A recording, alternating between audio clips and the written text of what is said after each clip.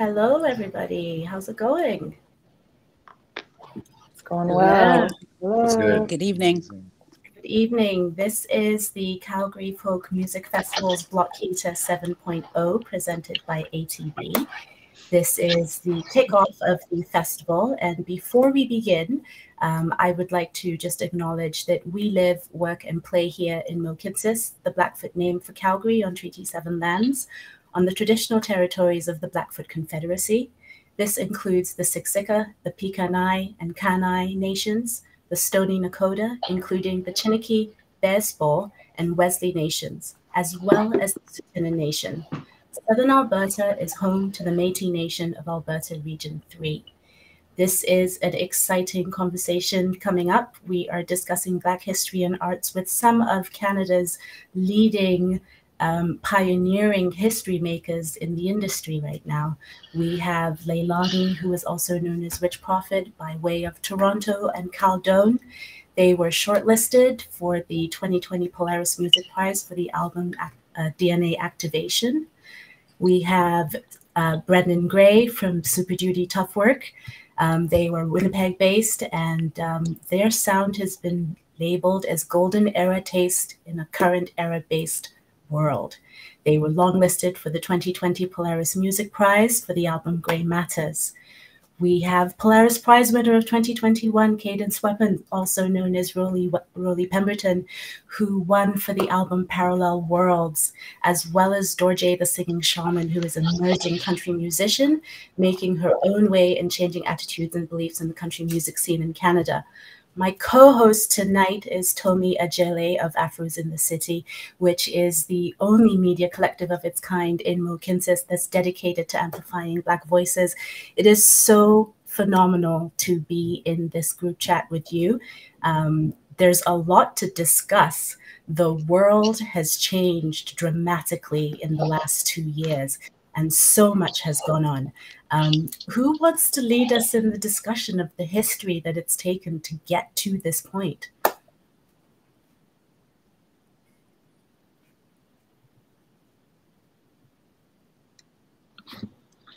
I want to jump in with really when we're thinking of this history, just kind of set the stage and kind of set the question and just kind of hear from you all a little bit about your history, you know, and your journey to get to this point. And obviously a lot of our stories start before us, you know, and so whether you kind of want to speak from, you know, yeah, how you kind of see history in Canada and in your industry playing out to where you've gone today, or whether you want to speak to your journey. Yeah, let's dive in. And I'm just going to start with based on how my screen looks. So Dorje, I'm going to pick on you to go first. Always got picked first in class too. Thank you so much for having me. It's wonderful to be included on this platform with incredible artists. And I live and make my art in Amaskowachi, Waskahakan, or so-called Edmonton, here on Treaty 6 land. Important to obviously, I think, just acknowledge that in terms of historical reference of, you know, where I've lived, and it really has been all over Treaty 6, 7, and 8 in Alberta for the majority of my life. I was raised by a single mom. My hometown is Irma, which is a very small little hamlet, an hour and a half outside of Edmonton. And I grew up as a biracial kid on the prairies, lots of small towns. I was almost always the only Black person in the schools that I attended. And in most things that I navigated, I guess, as a part of my history. I've always been interested in the arts in general. My family is really, really musical on both sides. And but it was never something that I was going to do professionally or anything like that. My life took a turn into the healing arts and energy medicine. I've been a practicing shaman for almost 10 years now. And that's kind of what I thought my path was. And slowly, as I got closer to 30 years old and actually completing my shamanic training, the music piece started kind of finding its way into themes in my life, themes like through my own healing that I had to do as I was training to become a shaman. And I had that realization kind of at the tail end that there's actually song and lyrics and music inside of me that I wanted to share. And also for that to look and sound at my concept and idea of country music, which is, you know, the genre that I really grew up with, that we were taught how to line dance in school, you know, so that's kind of was just a part of it. And that also led me to really kind of sit down and understand the history of country music. And, you know, I was able to fully discover the origins of country music, which is, I'm sure, no surprise to anyone here. The origins are rooted with Black people, enslaved people from Africa and the Caribbean, bringing over traditional sounds and instruments, and that being the foundation of what country music is now. So yeah, that's been my journey. I guess that's my history. So this is kind of answering the question, a little bit about my history. And I just, through all of that, I finally just started performing professionally and putting my music out there 4.5 years ago. Released my album, first project, that November 2020, and I had no expectation that I would be received and receive some of the exposure that I have. So amazing. Roly, do you want to give us a little history on how it's come to be that you are the champion of words for 2021? Oh, absolutely. Yeah, I mean, it was definitely, I had a similar upbringing, you know, coming from Edmonton to Dorje, where, you know, I was the only Black person in elementary and junior high, and then it became high school, and it was, you know, like 5 people, you know. I mean, it was interesting getting into the Canadian music scene initially because, you know, I look back to the, you know, first times I would come to Toronto, and it would be like, you know, I'd be like, I'm from Edmonton, and people would be like, oh, where's that? Yeah. You know, it's like a lot has changed since, you know, I first started. Like, you know, I was nominated for the very first Polaris Prize in 2005. And that year, it was a lot of white indie rock bands. And it was me and Kanon. And then, I didn't win that year. And it felt like it was just like a total pipe dream, you know, for rap music to even be considered, like, seriously, you know? And then to look at, you know, the past few years, you know, seeing like Witch Prophet, you know, seeing Backwash win, see me win this year, you know, it feels like also with just like drastically more diverse nominees. Like it's, you know, it's really strange to have like survived this long in my career, even though I'm still like a young person. I started off, you know, as a teenager, and, you know, kind of I've dealt with just like everything in the music industry in Canada, you know, like bad record deals with like indie labels with really well-meaning white folks, to, you know, where I'm at today, where I'm just really proud to be able to be part of an event like this, you know, which I feel like is really just like a revolutionary act in and of itself. The fact that we're able to have this conversation, and, you know, it's, you know, sanctioned by like a festival, you know, like that would have never happened in 2005. So I feel like that's kind of the short form of my story. I think I'll leave it at that for now. I just need to jump in because both of you have mentioned this, and we have to talk about the prairies. Like, we have to talk about growing up Black on the prairies. So we will get there, but we'll circle back to that. So yeah, how about Witch Prophet? Can you hear a little bit about your history? Yeah, so I'm Witch Prophet. I immigrated to Canada when I was 4, so like 1987 or something like that. From Kenya. My parents are Ethiopian and Eritrean. That's just a very broad thing because there's many layers to that, but I won't get into that. came to Canada when I was 4. We lived in Toronto all my life. And I started music with my family. So I come from a church family, and every Sunday we'd go to my grandparents' house after church. And I come from a very large family, extended family. And so all the cousins would kind of be like shoved to the basement or to the backyard, like, go do your thing until lunch is ready. And in those times we started a band called the Cousins Band. And so it was me, my 5 other cousins, my sister, and my aunt, who was just a year older than my sister, so she was allowed to be a cousin. So we'd make music and plays and perform them for my family and friends. And I've been doing that since I was like 3. When we were in Kenya, we were doing it, and then when we all immigrated to Canada, we continued the family tradition. I never thought music was a viable direction to go.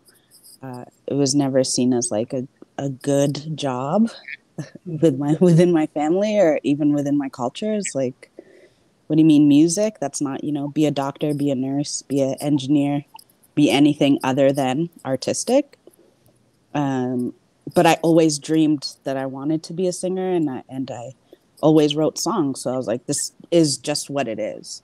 I didn't actually start doing anything real until 2009, when I started a collective. I have a son, so I got pregnant when I was 18, and I was with his father from when I was 18 until I was 25.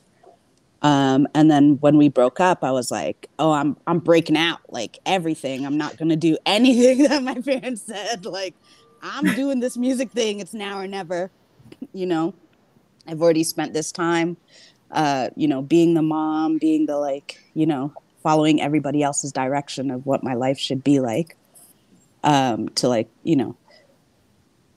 anyways. So I decided I'm going to start a collective with my friends.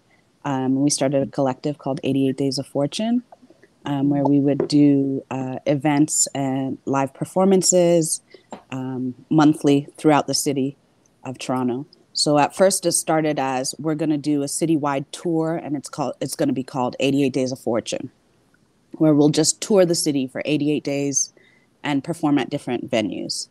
But after the 3rd event, we realized the amount of people that were coming and the amount of artists that were like, how do we become a part of this collective, or how do we get on the next show? We were like, no, this is not a tour now. This is going to be an actual event where we do, every bi-monthly or monthly, we'll do events, and we'll provide this platform for musicians in Toronto who are not getting seen. We also reached out to, at the height of it, there was about 35 members. It included acts like the Ooh Baby Gimme Mores, myself, Witch Prophet, KJ, Brendan Phillip, The Satisfaction, who was a band from Seattle. We were the first ones to bring them to Toronto, to Canada. Latasha, who's like a huge rapper from LA or from New York, but now lives in LA. There's like a lot of people that we were doing music with. And so for like 10 years, I was promoting and putting on shows, being a booker, and just like being in the scene in Toronto, and booking acts that I really liked, and being like, I want to create a culture in the city where it's like, we're gonna promote each other. We're gonna have access to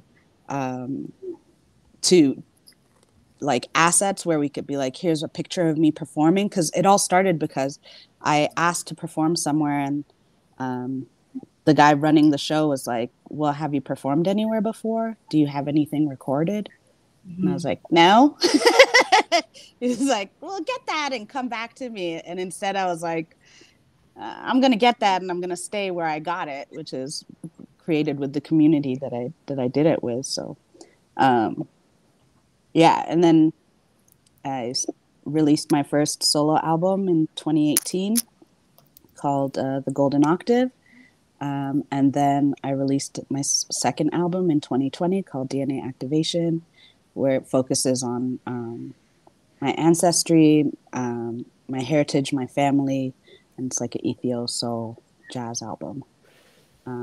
But yeah, so my history is just trying to create space for queer people, for women of color, for Black women, for our allies within hip hop, R&B, and soul.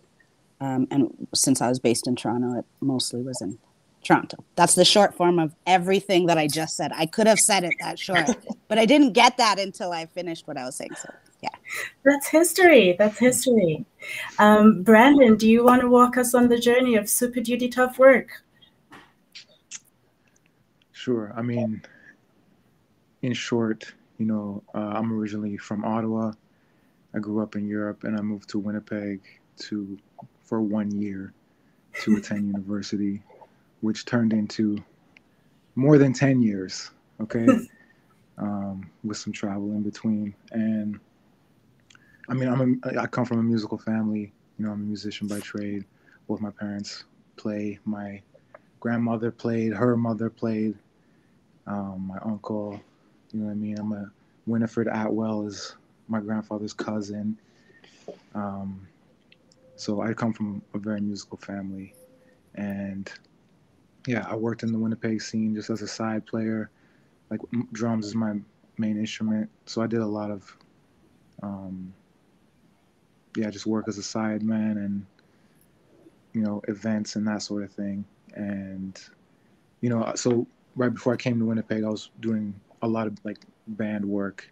But when I moved to Winnipeg, I was, you know, basically by myself. So I was like, well, I don't have anyone to link up with to form a band. So I'm going to focus on my rap career, you know what I mean? Which was interesting. And basically after being a part of lots of different groups that never came to fruition, you know, we formed Super Duty, and then we did a few years of just like throwing parties. And then we put out a record, and yeah, and now I'm here with all of you. So that is the nutshell story of my journey. How does it feel, Roly, to be recognized by the Polaris Music Prize? And this is, you know, third time, but to finally like hold that title, what does that say about the journey and where we are now?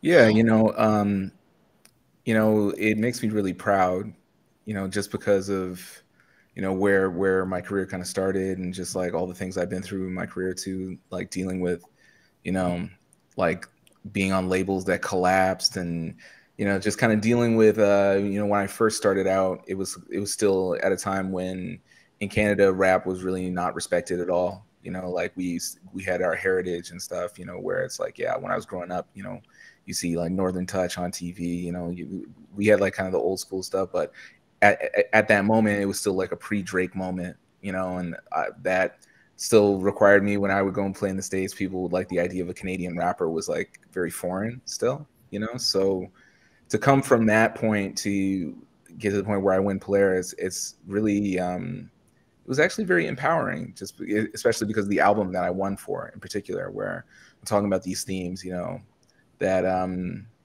you know, I really was greatly inspired by the George Floyd protests. You know, that was like the thing that really drove me to make the album Parallel World what it was, you know, just like seeing that kind of collective movement and also seeing like the media's response where they would actually talk about these things that I always knew were there, you know, like microaggressions or, you know, institutional racism. Like it was just like, I was like, this is my time. Like, I really need to speak to these issues, you know, like I really, I felt this urgency to really like, I want to like, I got to hit this right now, you know, and just really be as open and like truthful about it as possible, you know, and people really resonated with that in a way that I didn't like totally expect, you know, because it's like, I don't know, every other time I've just done what really came to my heart, you know, it didn't really work or something, you know, like, so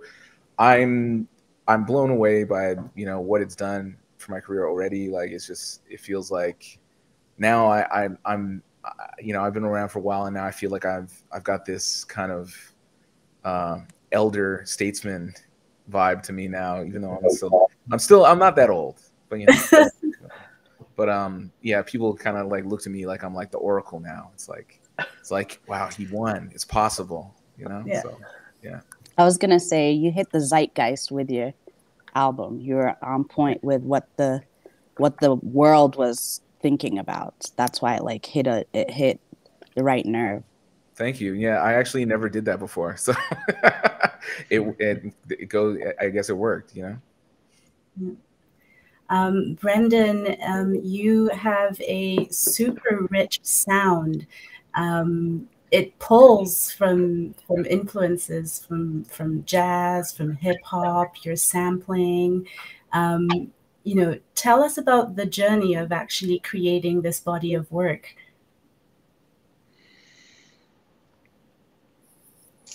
I mean, so for anyone that's watching that doesn't know, you know, Super Duty Tough Work is, you know, an ensemble of musicians, and in my mind, the goal, although it is live instruments, is to sound like it was created with an MPC or a whatever, SP404 or whatever your machine of choice is. Okay, so that's kind of important to me. And that was one of the driving forces behind the formation of the group, and then what you hear on the record. So yeah, that's the driving force behind the sound that you hear, you know. And in addition, as you said, golden era, you know, taste, current era bass. So we're just real influenced by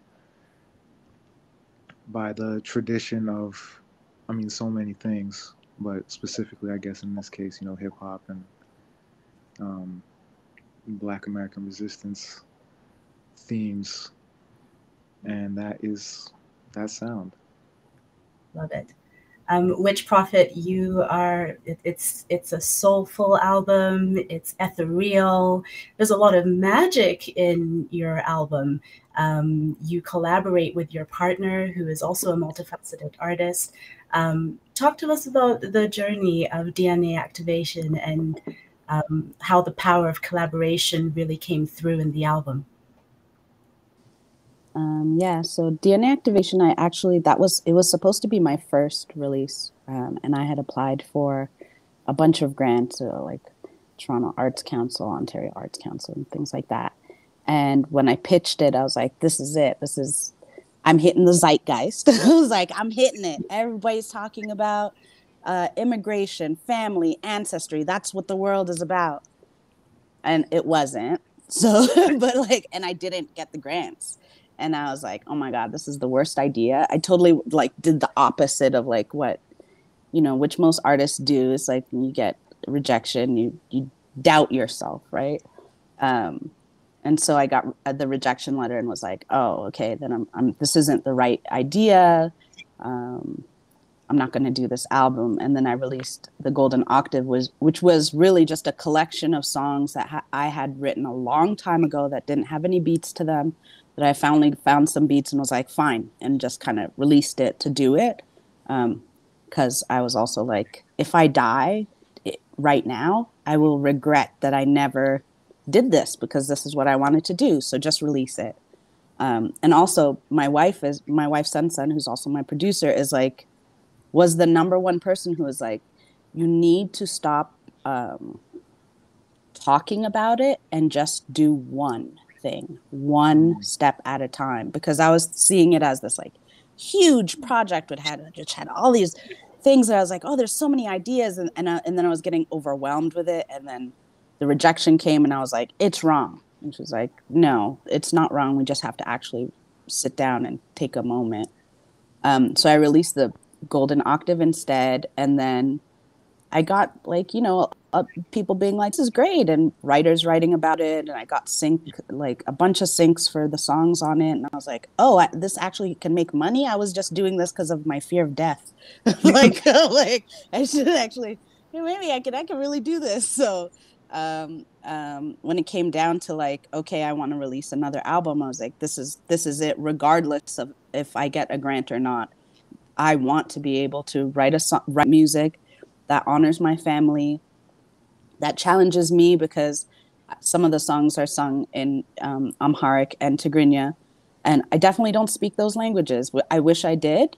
I speak very like broken, you know, most even in the recording, like I pronounced something wrong in my Musa song, and every time I hear it, I'm like, I just know there's like somebody who speaks Tigrinya out there who's like fake, like, you know, and I'm just like, please, I'm trying to connect, you know, so, which I think is actually like better than not trying at all. So, and which is fine, which is why I'm not like, which is why I didn't re-record it or whatever. I just say, like, yeah, I messed up, but that's because I came here when I was 4 and I assimilated to Canadian culture, because in the 80s, being from Africa was not the look, because everything on the commercials were like starving Africans with the flies. And that's all anybody knew.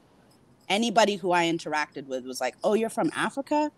How come you're not starving? It was just like, what? How come you speak English? It's like, I went to a British school in Kenya. What are you talking about? Like, I don't understand. Like, you know?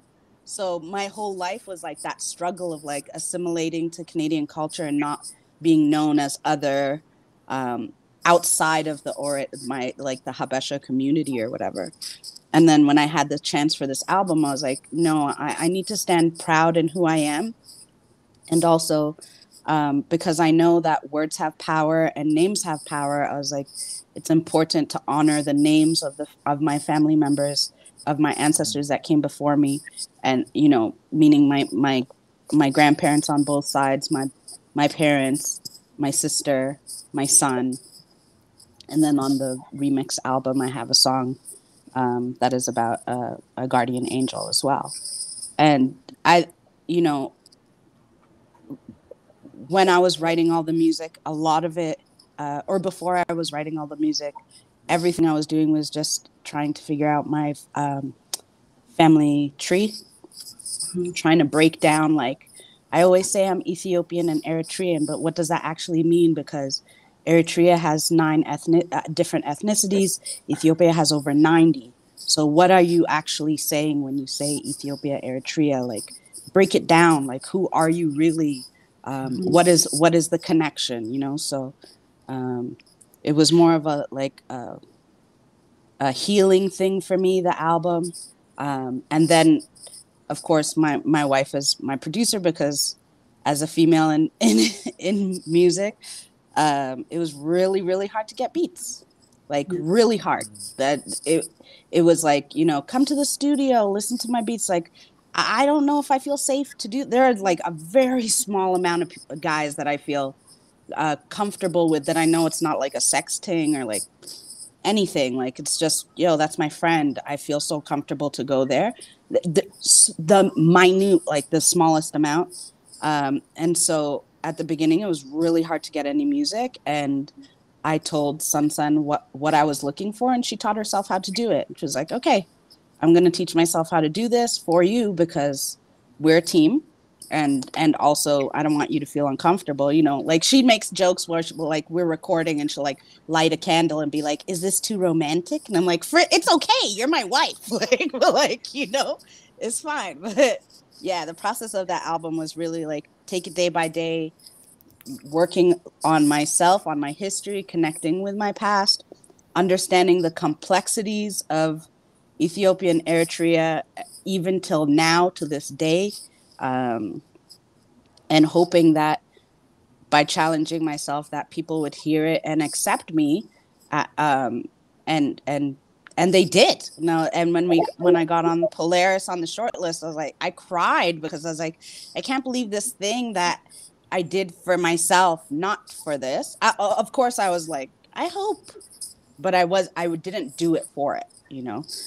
So to get that recognition and really was like, wow, I can sing about myself, and I can be true to my past and my heritage, and not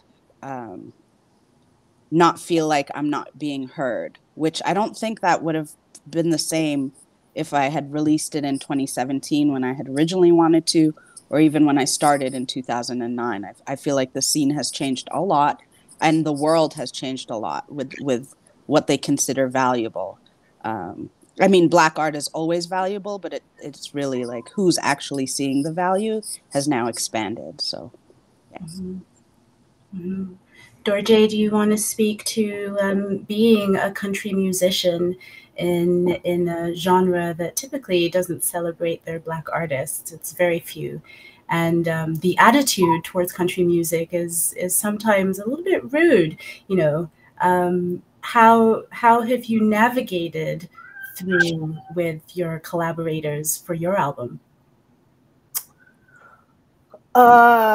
It's been a full and complex journey, to say the least. You know, I think that I really had to, I mean, before I even could outwardly say that I wanted to make country music, I did convince myself internally that that was okay to say that. Like the songs that I was writing, and how they like were like, you know, when I'm just like playing them and singing them, I'm like, man, like, yeah, this is country. Like this is what it is to me. And you know, even when I was able to actually express to like people close to me in my life that I wanted to explore being a musician, you know, like there was an automatic assumption of what kind of music I would be making, you know, and obviously that, you know, soul, R&B, hip hop, something along those lines.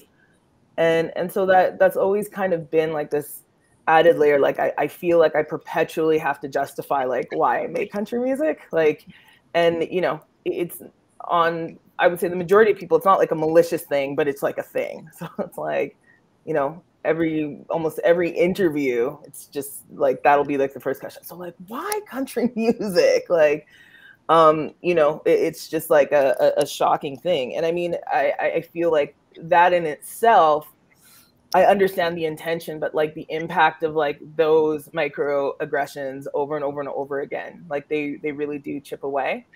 And, you know, I personally just kind of started unpacking like all of my racial trauma, like maybe about 5 or 6 years ago.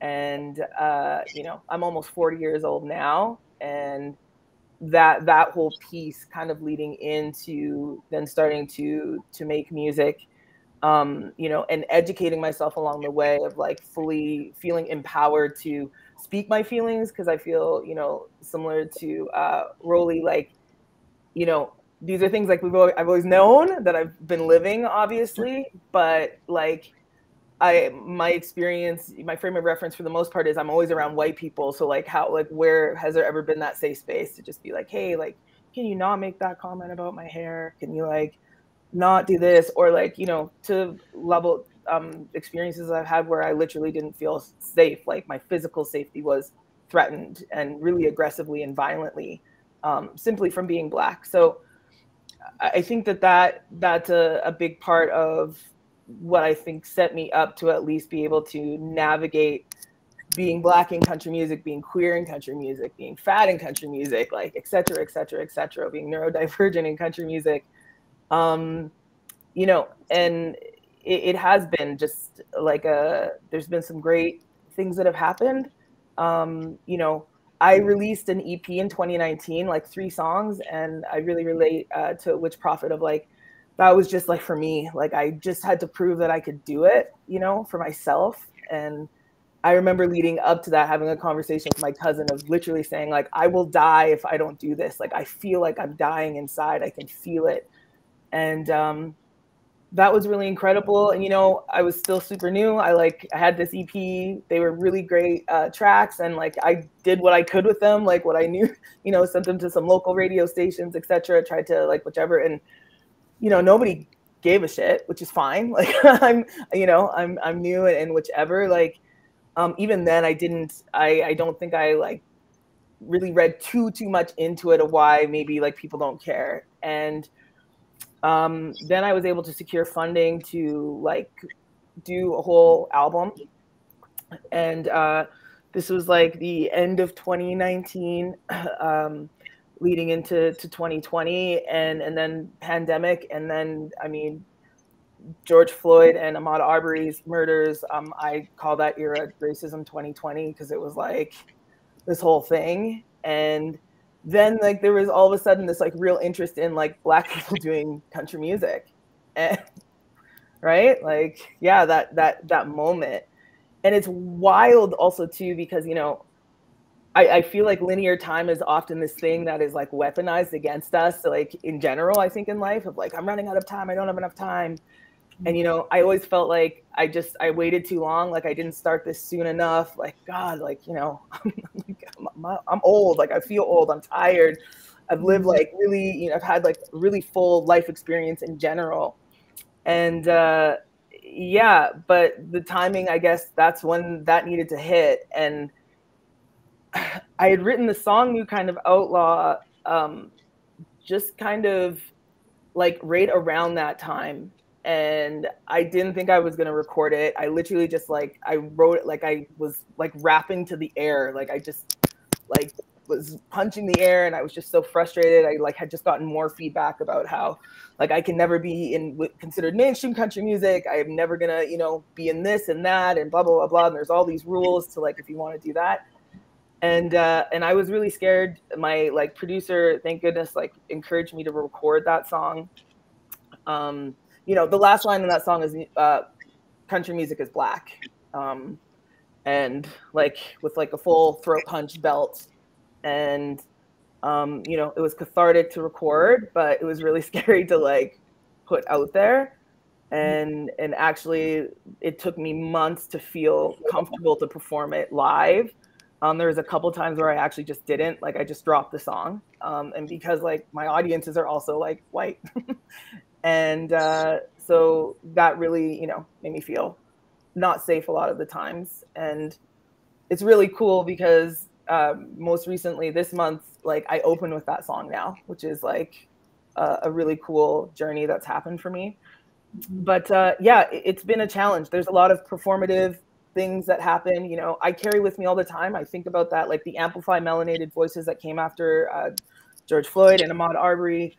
So that's like when people started to like, you know, take notice. And like, it's grateful. It's cool that we're having these conversations. And like, yeah, like now, you know, a lot of artists, there's a lot of Black people making country music also. Like that's also a misconception that there isn't. There are. I would say the majority of them would be in the US and abroad. It's a little bit different here. But that all being said, yeah, like it's just been a really intense process, and I am grateful for the exposure, but like also at the same time, and I will also speak that at the shows of like, man, it's been cool, like Rolling Stone and da da da da da and whichever, but like nobody did really care, like you know, previous to like these men being murdered in cold blood, and like we all just watched it, and then you know, so that's a really complex thing to carry, I think, through this process. And I'm someone that is really adamant and committed to, regardless of kind of what unfolds for me as an independent like solo act, like in general of just building and creating community here, because there are like tons of BIPOC and 2S LGBTQ plus folks that want to be a part of country music, whether that's to create it or to consume it.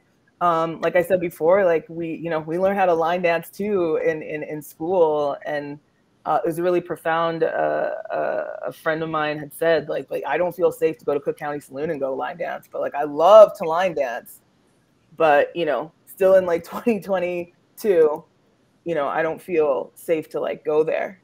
And yeah, that's been a big part of it, but it's been isolating for sure. I have 3 other racialized people in my band, which is like really cool and kind of unheard of, like in this province for sure, of doing that type of music. Most of my peers are obviously white and cisgendered and straight, and it's everybody's nice, but like, yeah, I think a lot of people say they want to help and they want to be a part of the change and bringing equity, but like it kind of ends there. And so the last year has been a lot of hand holding and a lot of calling in and a lot of calling out and a lot of, I don't know if I can swear on this, but like a lot of bullshit. And I've burnt some bridges, like for real. I have burnt some bridges, simply just because like I just can't play that game. It's really toxic. It's really gross behind the scenes. There's a lot of gatekeeping, and most of the artists, in particular in this region, like they all hire the same people. They all go that same route. And for me to even step into those waters, which I did try, you know, but I tried like doing that without me. I'm not going to change my sound. Like this is how my country music sounds, and it should be commercially viable, and it should be given those same platforms as that white dude who is sampling hip hop tracks and is, you know, on the Billboard #1 charts for weeks as a country musician. Mm-hmm. So yeah, it's just that, like, and the feedback is there, like, you know, just what my sound is, vocally how I sound, certainly my lyrical content. I was told that like my lyrics are too cerebral for the mainstream country music listener, which is like super weird and doesn't track with like what their demographics are and what my demographics are, like statistically, if you pulled like, you know, my streaming reports and that kind of thing. Mm-hmm. So yeah, it's been a full and complex journey. There's been a lot of cool things. I did not expect to, for my album to be received how it was. Certainly not for like a first kick at the can. And I will acknowledge, even though I believe that my art belongs, you know, I love my album. I love my project. I'm really proud of it. But, you know, a lot of that, the exposure came because of the intersections that I also live at. Mm-hmm. Georgia, I want to kind of play off that last point that you made and kind of hear from y'all about this, because obviously we're talking about Black history and art, but we are living in a very historical moment right now. And, you know, the last couple of years have been crazy. And obviously we're in this, you know, global historic moment. And I'm curious to kind of get your thoughts on this, because, you know, Georgia, you made a really great point about all of a sudden, you know, this spotlight and this interest that everybody has, you know, on Black art. And yeah, I'm curious to get y'all's thoughts. Do we feel that this is a sustainable shift? Do we feel that something is happening, or is this simply a moment? Anyone, just feel free to jump in. Yeah, if I can just jump in, like, yeah, I felt like you had a lot of really good points before.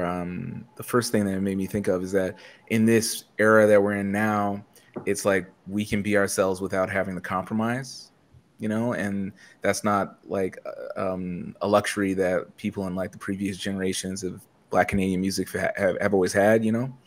And I feel like, you know, just the fact, you know, we're even doing this kind of panel, or like, you know, it's like we're having this kind of a platform.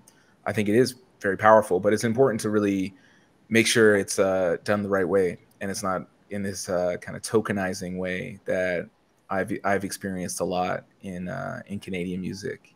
You know, especially coming from Edmonton, to just like being, I was a part of, you know, the local rap scene there, which was a little more multicultural, but I was also involved in like kind of the indie kind of electronic scene and stuff. And I remember some of the things that I would experience, like, you know, I tried to get signed to any local label, and just like nobody wanted to sign me. Like nobody got it. You know, people had never heard rap music, you know, like anything. Like they hadn't even heard like 50 Cent or something, you know? So it was like, it was really like an uphill battle. Like every time like I met someone, I had to just like explain who I am and like what I do. And it's like, yeah, I make rap, but you know, and they'd be like, rap is crap. And I'd be like, no. It's like, I rap about, you know, there's all these different kinds of rap, and there's like subgenres within it, blah, blah. And having to explain this, it was definitely like very exhausting. And there's one moment I always think of. I tried to start a band with like some of these like kind of indie rock people. And I was talking to this guy about playing bass in the band and stuff. And he's like, yeah, like, what are you going to play in the band? Are you going to play the computer? You know? And this was like back in like, you know, the early 2000s or whatever. And it's like, I used to just make beats on my computer and stuff. And that was very novel at the time. It was very weird. Right. And he's like, you're going to play like the computer keyboard, like it's like a keytar. And he was like, really like making fun of me or whatever. And it's like, you know, he's actually out of music now. He's washed up. And now every show you go to has a computer. Go figure. Yep. I don't know, but I just feel like, you know, that I definitely had a lot of experiences like that where people just really didn't take me seriously, especially in Alberta for a really long time. And it's just nice to see things, you know, things are getting more respectful, more diverse in a really nice way. Mm-hmm. Has how you communicate with your audiences changed? You are all somewhat self-managed. Let's talk about that process. How are you feeling, you know, being in control of your music, being in control of saying, I'm the one that's going to send out the records, I'm the one that's going to send out the CDs. Like, you guys are really working hard to make this happen in a situation where most people have managers and they have a team behind them. Talk to us about independently pushing forward. Brendan, you're sorry. Go ahead. Go ahead, Brendan. Go ahead. Well, I mean, I'm happy that I'm actually not doing so much of that anymore because it's a lot of work and sometimes it sucks. So, but I mean, it is a lot of work, right? I think what we're doing, whether we like it or not, a lot of the time is more of a labor of love than anything else, right? So, but it helps to have a team, in my opinion. So, although I know, like, I think Wish Prophet, you've been like fully under your own control forever, right? So perhaps you have a different take, and you know, on control. Yeah, I just got a manager, like not even 6 months ago. I'm signed to my own label. I have a co-publishing deal, but that was literally done around the same time, just a few months before the manager. Yeah, I've done everything myself. And I hated it. It was just like, when do I get time to be creative? Like, people get paid to do this. Like, people get salaries, people get actual money to do this. So why? You know, it is a labor of love, but sometimes burnout is real, and you can't do everything yourself. And, you know, although I would never be like, here's my master's, because, you know, I just know where that's going. But like, because I'm able to be my own label, we do box up all the merch and do that. But again, I hate doing it. Like, I get so excited when people buy. My record sold out. I like just printed a couple, like just under 100, and posted them online, and they sold out. And I was so excited at first.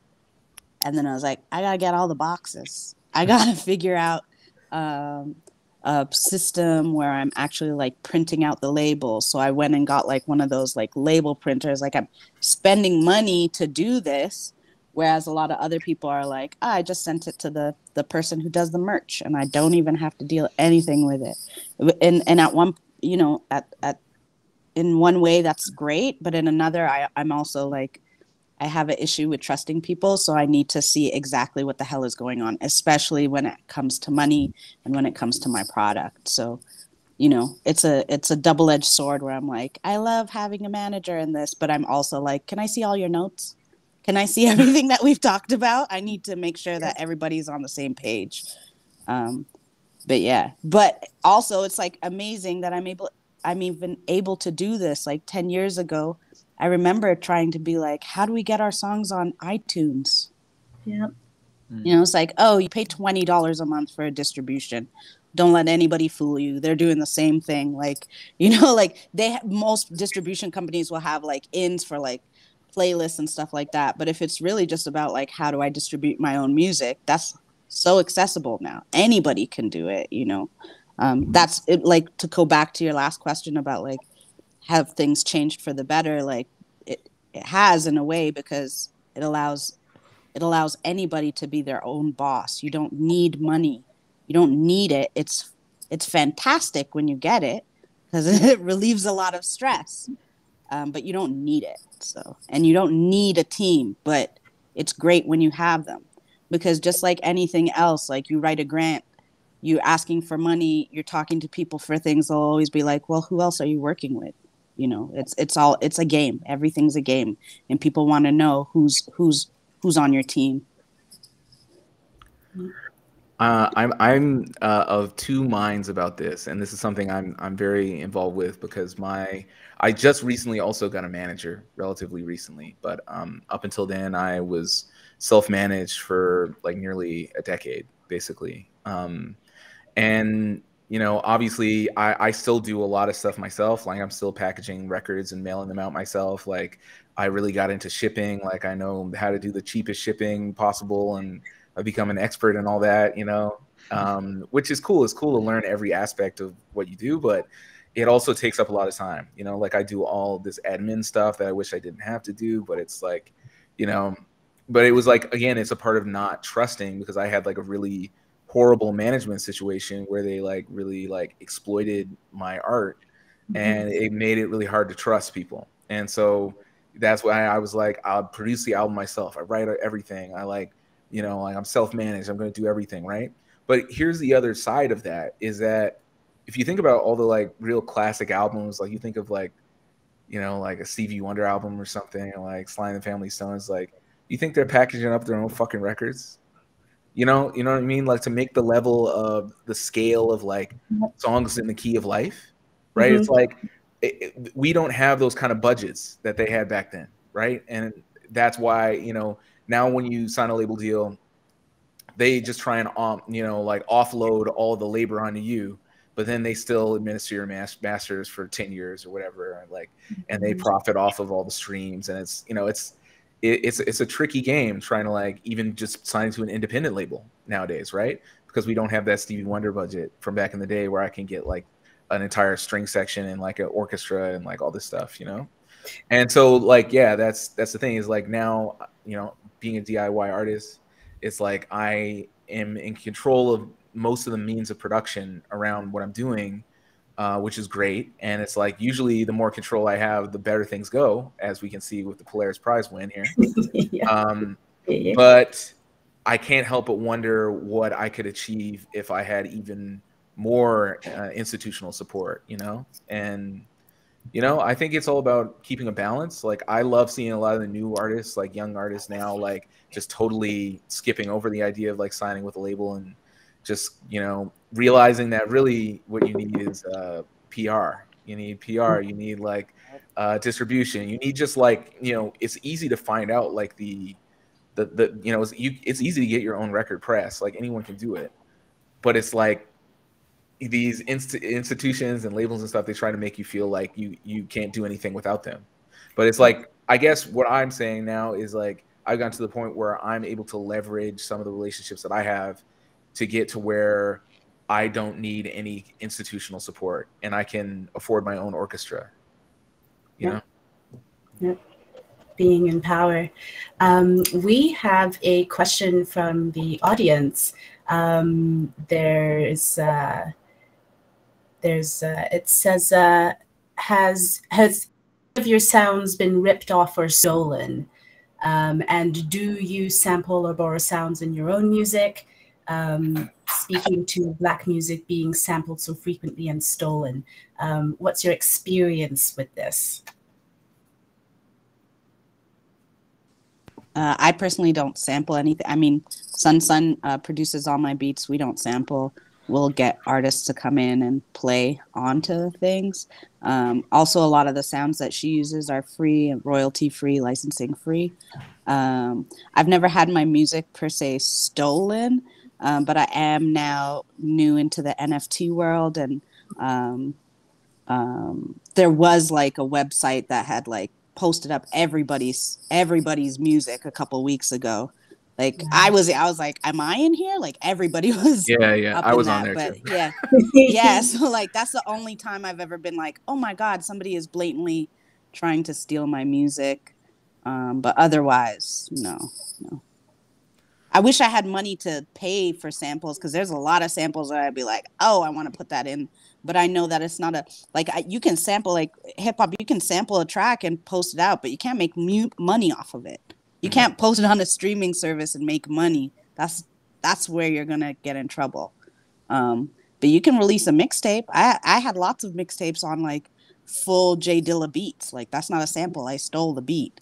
Like, but it's free. It's up online for free. I'm not making money off of it. But yeah.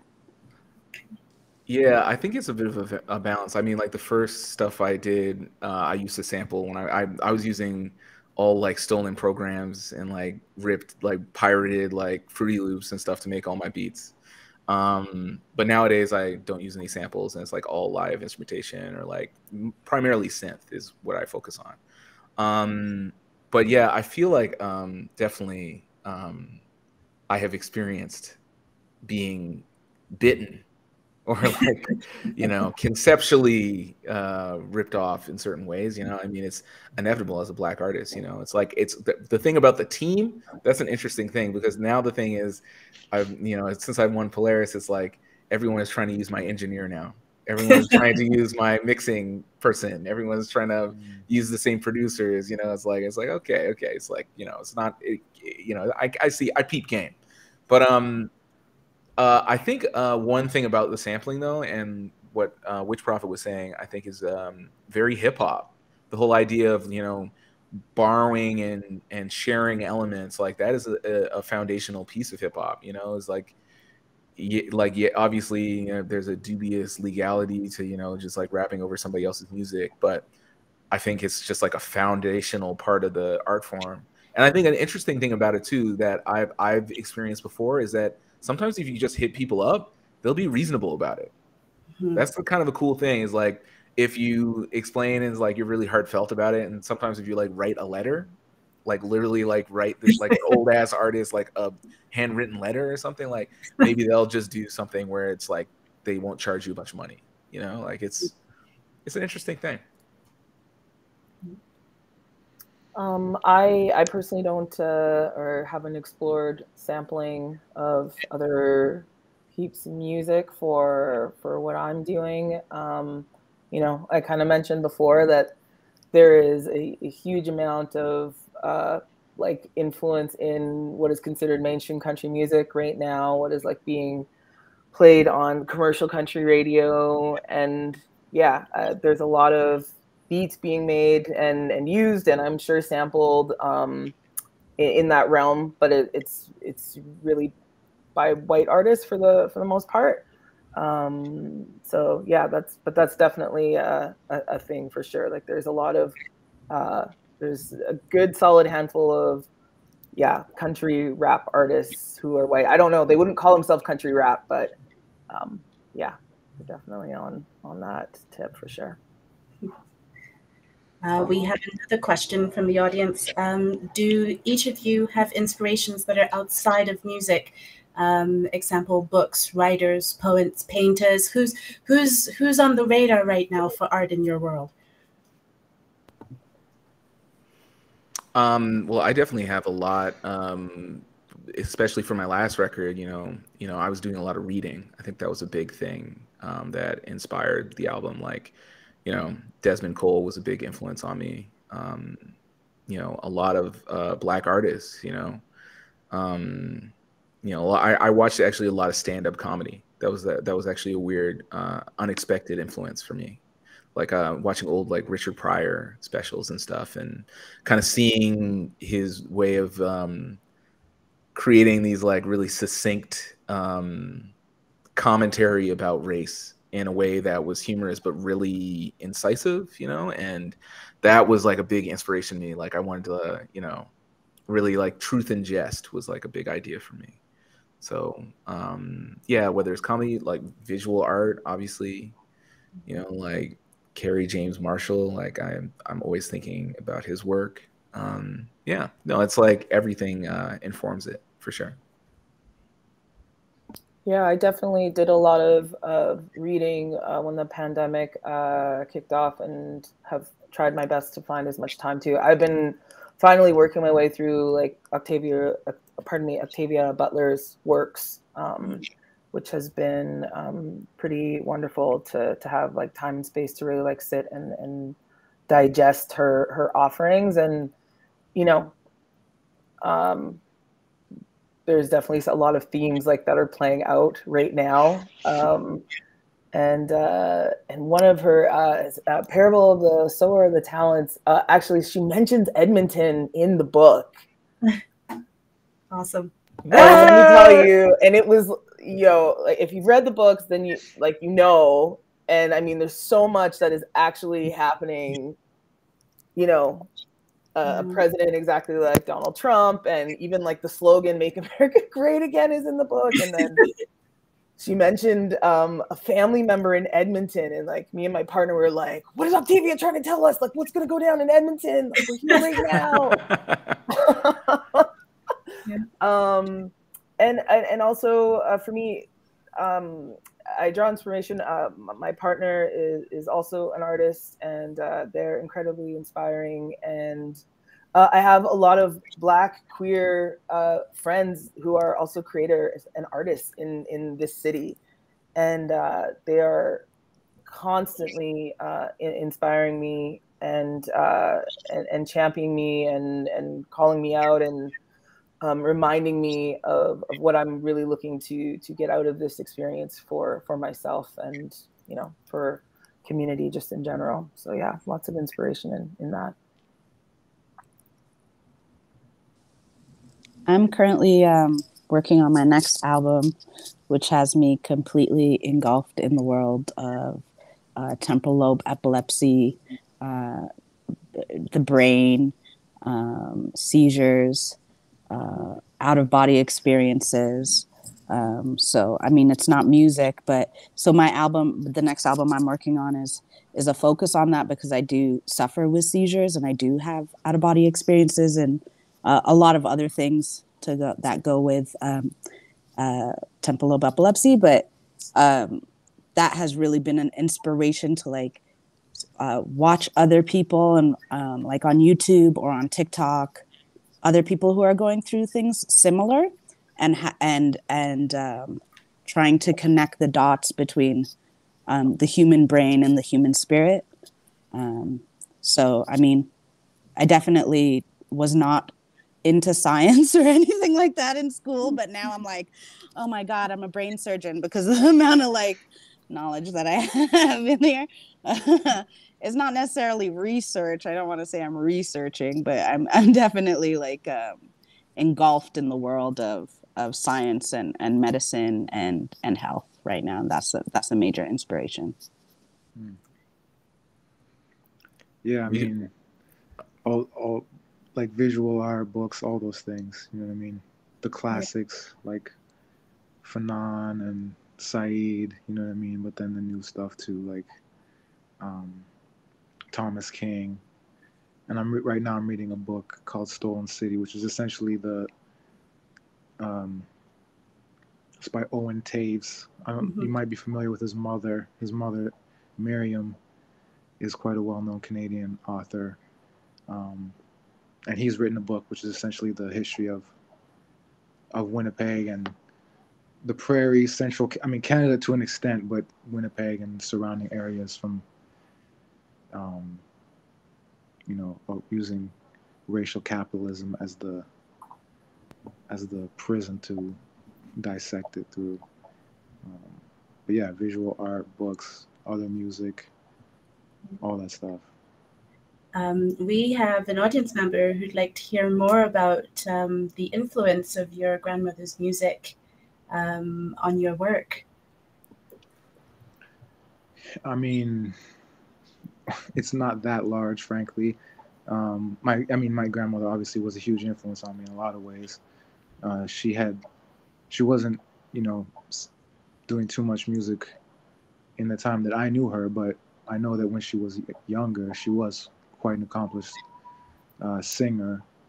And I mean, I'm guessing what they're referring to is, she had recorded some records which I was looking for, and I did find them, and we did actually sample some of her playing with her mother. So that's on the new record. And yeah, I mean, it wasn't something, you know, I wish I had a really deep story about how I was so inspired by my grandmother's music and stuff. But, you know, I mean, she inspired me in many other ways. And it's just nice to be able to have something, you know, a connection to her, I guess, musically, since we're, you know, both in that same thought plane, I guess. Yeah. Rolly, you have a book coming out in May. Yeah, I do. Yeah. But before I mention that, I actually wanted to say that Witch Prophet, Sun, and I have some tracks that need to come out. So, that are bangers. I'm just saying. Oh my goodness! When did we? Yeah, Sun always plays those tracks all the time. It's like I love those tracks. Out so good. Yeah. But in the meantime, I have written a book. It's a memoir and all about, you know, my life growing up in Edmonton, being a Black artist in the Canadian music industry, and just different aspects of things that have happened in my career. It's called Bedroom Rapper. It's coming out May 31st on McClellan and Stewart, Penguin Random House Canada. And yeah, I'm really stoked. I can't wait for people to read it. You know, I feel like it's the idea that I would ever get to write a book that would be on that kind of platform in this country is really exciting. And I got some stuff to say. Let's say. Love it. I'm looking forward to the movie adaptation. Yeah.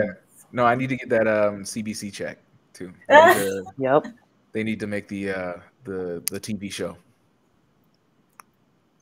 What's next in your world, Brendan? We're finishing up our second record, and yeah, that's like I'm flying to Toronto next week to spend a week in the studio doing arranging and vocals, and hopefully send it to mixing and mastering 2 weeks after that.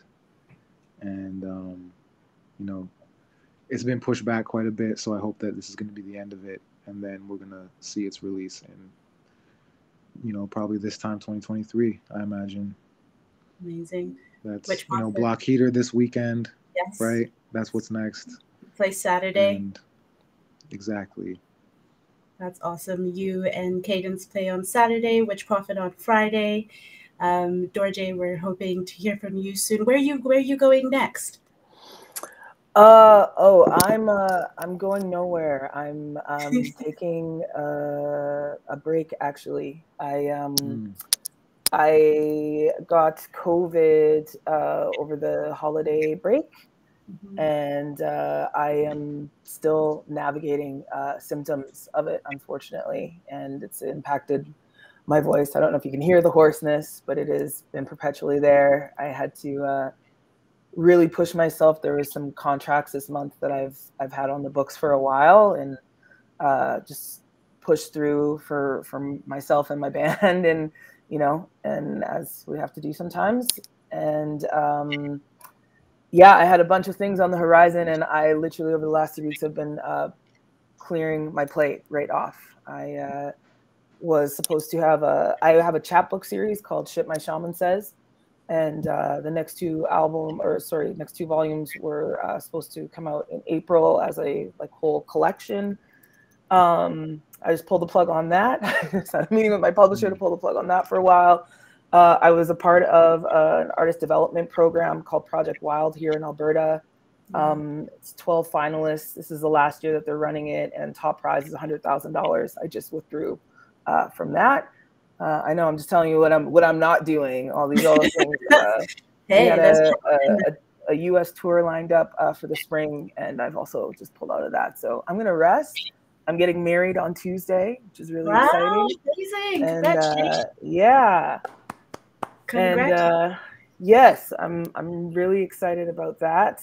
And yeah, I'm just honestly, I'm gonna rest. This being sick took a lot. I've never been sick like this before in my life, and I'm very grateful, you know, for modern medicine, because I think it would have been a lot worse for me.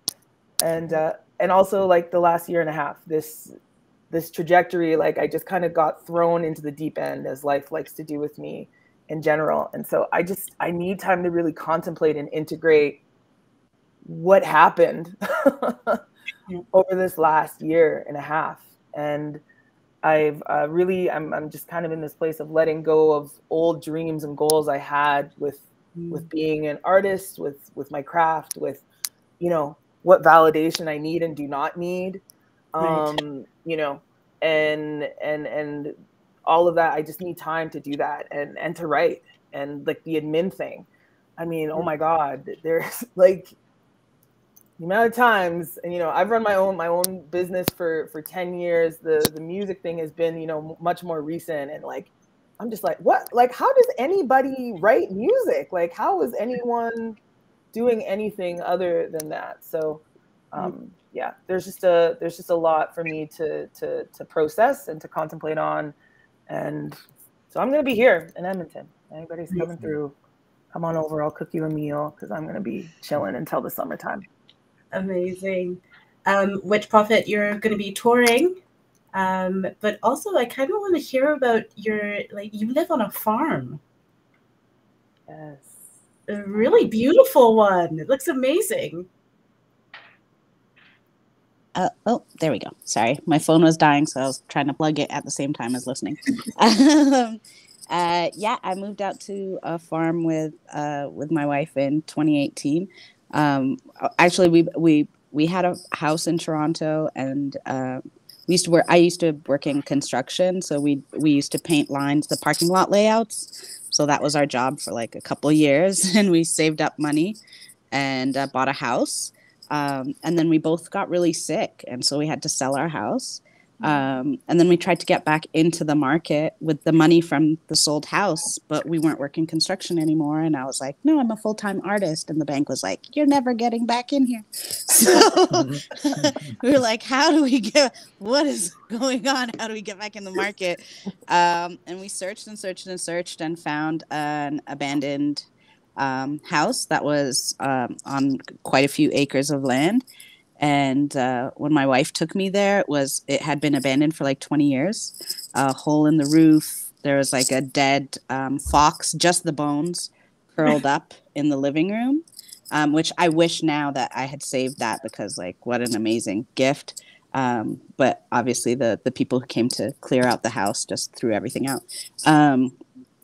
But yeah, she was like, do you see the potential? And I was like, I think so. Like, we're surrounded by a forest. There's nobody around. It's really scary to be Black or queer in rural Ontario. But we did it, and we moved there, and we pretty much ran out of money doing the electrical and the plumbing and the roof. No money to pay anybody to actually renovate the house, so we just learned everything off of YouTube and did it ourselves. We're still building. The bottom floor is going to be an artist residency when we do finish it, just so we can provide like just a natural space for people to come and work quietly, or to experience nature, because just being out there has completely changed my viewpoint of winter specifically. I've always hated winter. I've always thought it was ugly, slush, dirty, pollution. And then living out there, I was like, no, it's not the winter that's dirty. It's humans. Like, it's not the nature. It's humans. Like, so living there has been an eye-opening experience. But it's definitely a place full of magic, and I'm so grateful that we were able to be there. Amazing. While we're on the topic of future, Georgia, you mentioned always kind of having to justify being in the country music space. And, Cadence Weapon, you talked about people saying, you're from Edmonton, where is that? Obviously a shift is happening in these spaces, but I do want to hear from y'all what you see for the future. Where do you think that your space in your industry and your place in your industry is going? Where do you hope it's going? What do you see for the future?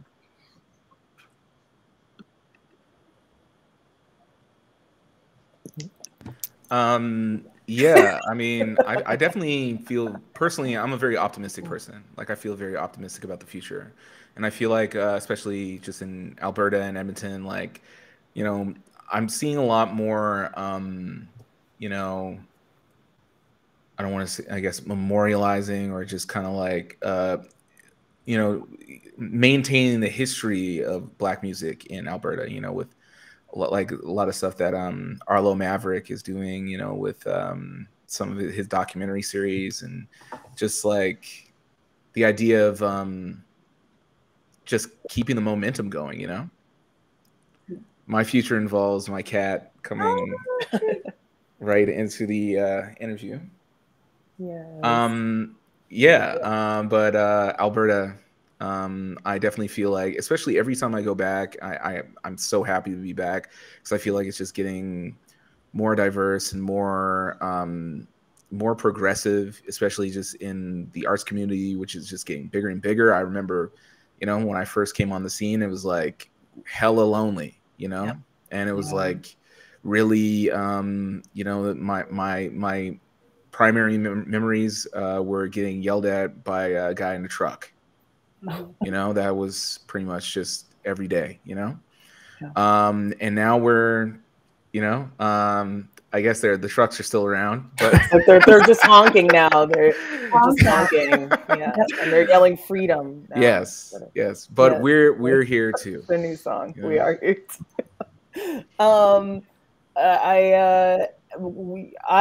I love living here. I love my home. I'm very passionate about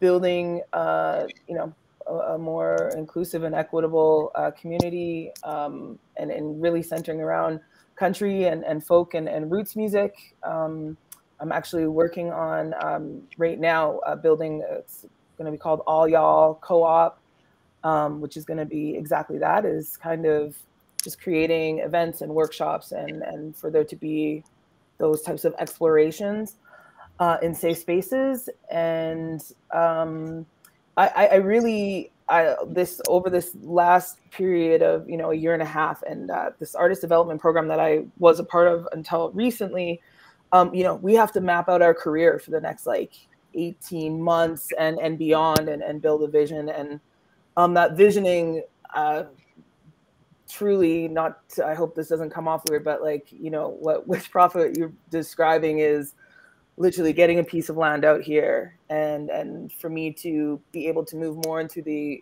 songwriting and producing side of things, but also there being like artist development and residence there, but me really wanting to, yes, still make my own music, but like I just really see the kind of this whole around artist development. Like there's all these artist development programs, like to be the best artist for capitalism. Like how do you win at capitalism as an artist? And there's like all of these things, but I want to be able to apply my shamanic practice and the facilitation I do in that world and have done for a really long time, and apply that to like now what I'm learning and understanding about the craft and the creation of music itself. So that's definitely my future. I want this to be a place on the map, as opposed to like, you know, there's always like, whoa, are you gonna go to Nashville? Have you made it to Nashville? I'm like, that's just never been my holy grail. Like that's not what I'm interested in. I'm interested in like putting this place on the map. And there are like, I know Rolly, I'm sure you agree with this. Like there are so many creative people here, like the level of talent here in this province. And for me, Edmonton, I've really lucked out in that sense. Like I have been supported, like you know, through funding from just the city and the province. You know, last year it was like a lot, like almost to the tune of $50,000 I was able to like secure for funding and for all of that kind of stuff. So all of that also got injected back into the industry here of hiring musicians here, people that live and work here. I'm really, really, you know, I pressed records, but did that here in Edmonton, as opposed to, no offense to Toronto, but simply just because even though it was more expensive to do here, to keep that money here. So that's what I want to be a part of, is putting this region on the map, as kind of a place that's really doing really interesting, you know, things to evolve the understanding of country music, roots music, folk music, and in those genres. Brendan, do you feel any pressure to move from Winnipeg? No pressure. I mean, it's like I've moved, I've come back, I travel quite a bit, and like it's always interesting. I think, you know, people think that, you know, it's so much better in other places, you know, and especially for like maybe what, you know, what we're doing, like hip hop or any kind of like like any kind of black music, frankly, you know what I'm saying? But like, and I would say that, you know, that's true in some of the major centers for those things, right? But like, even in going there, my experiences have been like, sometimes the party is full of like 500 or 1,000 people. Sometimes it's just 50 people also, you know what I mean? So like, I don't know that the grass is always greener, you know what I mean? I'm obviously we can all recognize there's, you know, more opportunities and more better opportunities perhaps in other places, but like you know, at the same time, I wonder, like, are those consistent or they're just few and far between? Because I just look at the people that are doing similar things to what I'm doing in other places, and that's really it. Like, they might get a good look or a few good looks, but like generally they're still like, they've got the weekly gig at the coffee shop or whatever, and like there's like 10 people that come, and like they have a DJ this and like you know what I mean? Like, it's not like I said, the grass isn't so green over there. Right. You know what I mean? So, but like, you know, there might be a move in the near future coming up. So we'll see. Exciting. Cadence, are you going to take the international waters, or you're going to stick it out in Toronto? You know, I feel like the longer I've been in Toronto, the better things have been, weirdly. But I mean, for me, when I moved away from Edmonton, like I was actually doing perfectly fine in my career. It wasn't like I was like, oh, I have to leave Edmonton to like be more successful or something. But it was really like I moved to Montreal and I just wanted to be around like a particular like style of music at the time and just kind of see if I could hang, you know, and just like being like in a particular artistic community. And it really challenged me and changed me as an artist. And then moving to Toronto, like I feel like I learned more about just the music industry and just kind of seeing what was possible like on that side of things. And, you know, that's like maybe I wouldn't have like a book deal today if I didn't live here, you know, things like that. But yeah, I don't think I'm going to be, well, I mean, I am going to LA like tomorrow, like after the show. I'm going to LA for a month to record, but I don't think I'm going to be moving anywhere. You know, I like Canada, I like Toronto, I like Alberta, I like being here. You know, and I really just feel so much momentum just for everything, not only that I'm doing, but everything I'm just seeing in the community, and just feels good. Amazing. Witch Prophet, you are with us tomorrow, and what can we expect to hear?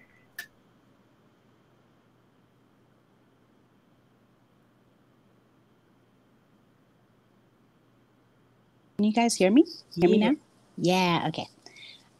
Yes, so I will be performing songs off of my DNA Activation album, and I'll probably be doing a few new songs off of the new album, which is called The Gateway Experience. So, yeah, bumping beats, scary loops that might make you be like, she's putting a spell on me. And I am, but not in a mean way, you know, like in a magical, nice way. So, yeah. Amazing. And Brendan, you're coming down with the band? Yes, I am. Yes, we've heard this is a magical, electrifying experience. How would you describe this? How would I describe the show that you're going to see? Yes. A journey. A journey. A journey. In the culture where loops are slayed and jewels are the tools of the trade. Beautiful. Beautiful. And really, you're going to be giving us just straight heat. A block heater, you know. I'm coming with the heat, you know. Yes, I can't wait.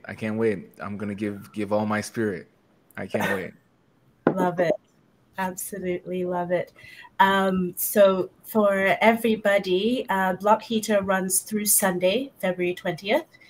You can see free performances by Shawnee Kish, Cadence Weapon, and more at Olympic Plaza Friday and Saturday evenings. And this is in conjunction with Chinook Blast, Glow, and Big. On Sunday afternoon and evening, there are 2 special shows at the Jackson Concert Hall with Ray Maid and Chantal Krasiavok, Ruben in the Dark, Bobby Basinski, Casey and Clayton, and more.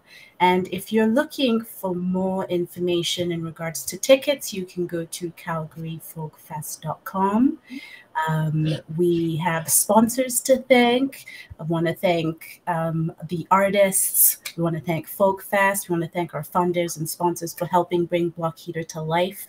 ATB, the City of Calgary, the Canadian Heritage, Alberta Foundation for the Arts, Calgary Arts Development, Big Rock, CKUA Radio, CJSW Radio, the Michelle O'Reilly Foundation, and Chinook Blast. Any last words for the audience? What do you leave us with? Pearls of wisdom for the future.